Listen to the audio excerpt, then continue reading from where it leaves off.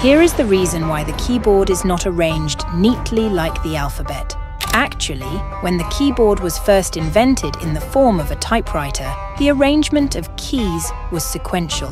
However, due to typing too quickly, the type bars of adjacent letters tended to jam, slowing down the typing process. The key arrangement was then modified with a new layout known as the Dvorak layout. However, this new arrangement created issues by disrupting arm movement. This led a newspaper editor named Christopher Latham Sholes to change the position of the letters to the QWERTY formation in 1874. The discovery of this format was somewhat random, as Soule simply shuffled the letter arrangement to find a combination with minimal mechanical errors. This format was patented in 1973 as the International Standard Keyboard.